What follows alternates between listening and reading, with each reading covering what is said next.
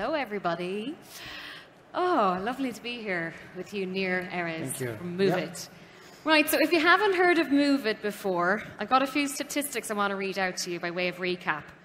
2,600 cities, 85 countries, and 44 languages. That's absolutely huge. Thank you. Yes, it's quite amazing to think about it when we just started 6 years ago.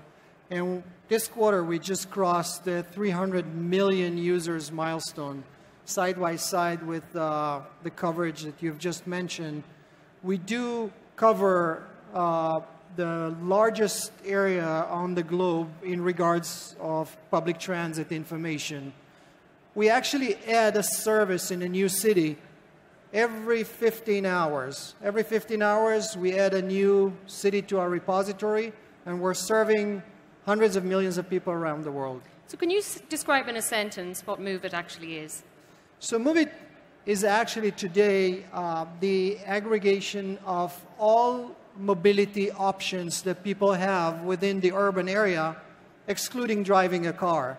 So it's all about public transit information combined with on-demand ride-hailing, scooters and bikes, which can take each and every one of you from point A to point B in any given time. So it's pretty much something that every single one of us in this room can relate to. We've all used public transport at one point or another and used technology in order to decide how we're going to get from A to B. But the big thing that really strikes me about Moovit is the sheer scale of what you're doing. Can you take us through like the narrative of how you got to the point of where you are today? So I think that what helped us to get where we are today is a very early understanding that only 15% of the cities back then, 6 years ago, were actually had transit information aggregated in a way that you could do something with it. So as much as it looks like a huge obstacle or a challenge, we saw that as an amazing opportunity to scale. Because once you're able to bring transit information to people on the street, they will very much adopt it very quickly. You've been described as the Wikipedia of transit, and we'll talk about that in a second, because that's kind of like a headline for you. But I believe you have another headline you'd like to share with us today. Yes, so I want to take this opportunity today in front of you guys at Web Summit to announce globally that we have just signed a strategic agreement with Microsoft, the second largest company in the world, to provide them all our transit data as part of Microsoft Azure Maps services. In this case, Microsoft, I'm sure, pretty much looked around who can provide the most comprehensive and most accurate transit data. And we're so proud to be selected to be Microsoft partner on that aspect. And by doing that, we will allow now hundreds of thousands of developers around the world using Azure cloud services to get the most comprehensive public transit data available through their API. So we're very excited about this partnership, and I'm quite sure that it will contribute to so many different businesses around the world. I'm going to be a bit bold or slightly cheeky in the next question I ask you. Where does that put you when you think about the real heavyweights of maps like Google, for example? So I can, very easily say that on the transit level, Moovit today have about 70% more coverage than Google Maps. We actually can immediately connect that to your previous remark about the Wikipedia of transportation. And the reason why we have so much coverage and so much information is a lot of it is thanks to our amazing global community of volunteers. So I want to tell you something very interesting. I mean, out of the 300 million people that we have as users, about 1% volunteered actively to help us build transit data. And I'll tell you another secret, not all of them were technically capable to do it, but out of this amazing group, about 475,000 people were qualified as local editors. And this is what makes Moovit so unique and give us such a huge power to build and maintain transit data around the world and make us, as I said before, by far the largest repository for transit data. So like almost 500,000 people volunteering to essentially crowdsource for you. How do you maintain the quality control and the accuracy of the information or data that's being collected? That's an excellent question, because none of these editors are allowed to publish data without monitoring process. So we have built a very organized and sophisticated hierarchy level between our volunteers. So whenever somebody just publish transit information, it goes through an approval process by other people that has to go and check and approve this data. As you get higher scores, you're being promoted in this pyramid of editors. So we have like 7 degrees or 7 layers of editors. You start at the lower level, and you've been promoted all the way to a city manager, region manager, country manager. Eventually, at the end, at the top, these are the guys we called ambassadors. So they are all volunteers, and they're managing this amazing pyramid of almost 500,000 people. So I'm sure you've got a massive vault of information that you can glean lots of learnings from. Can I ask you, are there any real practical examples of insights that you have learned about a transport ecosystem in a city that has, really informed the way in which that infrastructure and planning happens? So we are collecting today, completely anonymously, about 4 billion data points a day. Think 4 about billion? It, 4 billion data points a day. And we aggregate this information statistically. Most of this information is about people's movement within cities. When we take this amazing repository and we analyze it, we get very interesting conclusions. I want to share with you one of our researches that we have done in Boston to try and understand why people are driving their car into the city. And there's a train line, Birmingham train line, that is about 40 miles going into Boston and has like 18 train stations in the suburbs. When we analyze people movement, we identified a very interesting phenomena. At 7:30, pretty much in the morning, which is the worst hour to drive your car into the city, the number of people who drove into the city went up 50%. And it was almost unreal to see this phenomena, but when we analyze people's movement, what we saw is that people are actually driving into the train stations at the suburbs, turn around and drive to the city, and there was one main reason: no more parking spots. So if you think about this phenomena from a city perspective, before you could have this people's movement data, city planners were quite blind about this phenomena.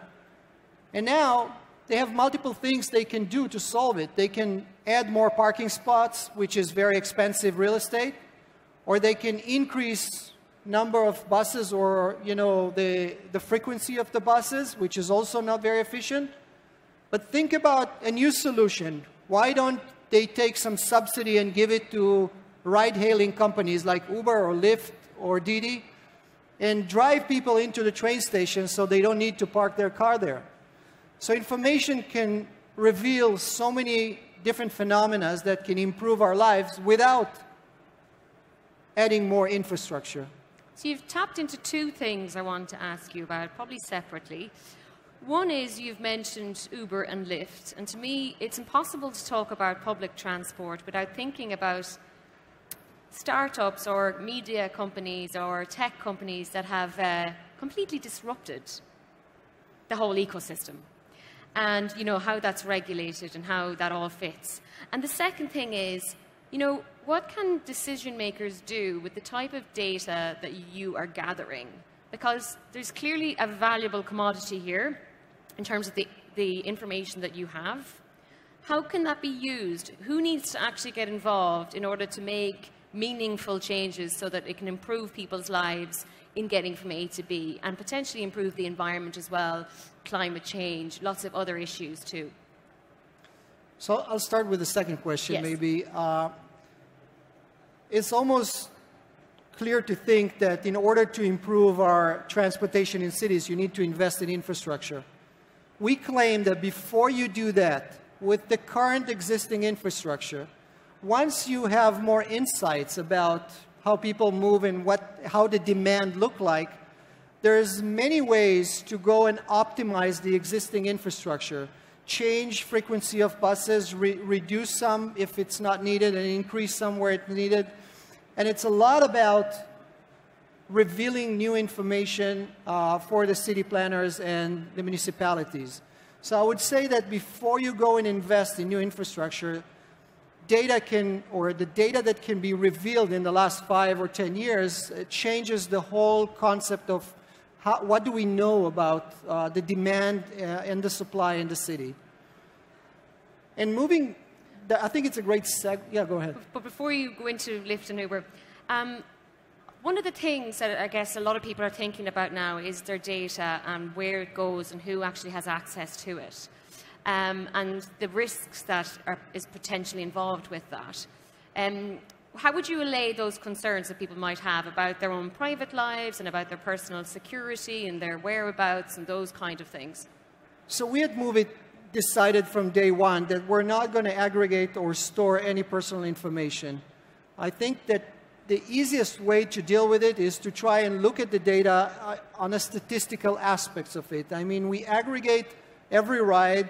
We take this information completely anonymously, and eventually, when it's aggregated statistically, there's no way to go back and check on a personal behavior or move. Also, the data that we collect from users has nothing to do with their contact list or their personal information. It's just a collection of moving points on the map. So we're trying very hard to stay away from collecting any personal information. Which is difficult to do in this day and age. You know, all of the big tech companies are having lots of challenges and grappling with that. I agree, and it really depends on the type or the nature of business you want and what would you like to achieve. When we look at goals that are only related to mass transit, then we don't really need to deal with the dilemmas that relates to advertisement or any other dilemmas that relates to collecting personal information. So let's talk about Uber, Lyft, and lots of other new modes of transport that we have to look forward to that are really shaking things up. So there's no doubt that the ride-hailing phenomena is here to stay. We're all using it around the world. It's amazing. But we see a very clear process where the disrupting companies are much faster and much more agile than cities and regulators. So the phenomena looks like they're first starting and growing in a city, and it takes sometimes years for cities to digest what's going on and start operating their regulatory forces to balance the phenomena. We saw that with the ride-hailing that started to be regulated lately. We clearly see that with other mobility phenomena like scooters that are spread all over the city, and in some cities it becomes a really hazard to walk and in between these scooters. But eventually, if we think 5 to 15 years forward, there will be a balance between the very strong necessity of these services. They are becoming complementary services to mass transit, and how regulators can make sure that they're balanced demand and supply. The example I gave about Boston can easily be solved if only 5% of the subsidy that City of Boston or in the US gives buses will be shifted to ride-hailing, to Uber or Lyft or whoever would like to take these people from home to the train station in a more efficient way. So there's also a very positive future for that kind of relationship. What about taking action on the movement of vehicles through cities, such as a congestion charge? I mean, in the UK, in London, where I live, there's a congestion charge on cars going through the city, and it's a deterrent for people to go there. You have all of the data, so you have the inside track on what needs to be done. Yes, and I think we're not really generating this phenomena, but we watch it very closely. As you can see in Europe, more and more cities starting to restrict areas and prevent private cars from getting into these areas. That kind of decision has to come with a very tight solution for public transit. Otherwise, you know, it will kill the area. In a way, you see today that regulatory forces prevent new big buildings to have too many parking spaces because they don't want cars to get into the city. It's a phenomenon that we're looking at, we're watching it from a statistical perspective, but it's also something that we're trying to help and explain or help cities understand what solutions they have to provide before they take these actions and restrict areas from letting cars getting into these areas or getting any congestion fees. We have just over a minute left, but if you could recap, based on the things that you have learned over the last 6 years, and I'm not asking you for all of your trade secrets, where do you see the future of urban transport going? I definitely try to combine all the new initiatives that start from the disrupting ride-hailing companies together with what are we going to see in the next 5 to 15 years with autonomous vehicles phenomena. And one thing is pretty clear to us. Mass transit is here to stay. One rail can move 35,000 people an hour, once one car lane can only transfer 2,000 people an hour. So we all understand that mass transit is here to stay. But what I believe will happen is that the friction that we have today about moving between one mode of transportation to another will start to eliminate or to be eliminated by the fact that we'll pay one app to have the full trip that includes a train, a bus, or an autonomous vehicle, or even a scooter. So I think the multimodality is going to be the future of our urban mobility by all means, payment and usage of different modes of transportation. Nir Erez, it's been an absolute pleasure talking to you. Thank you very much. Same here. Good luck Thank you with so what much. you do next with Moovit. Thank you. Thank you.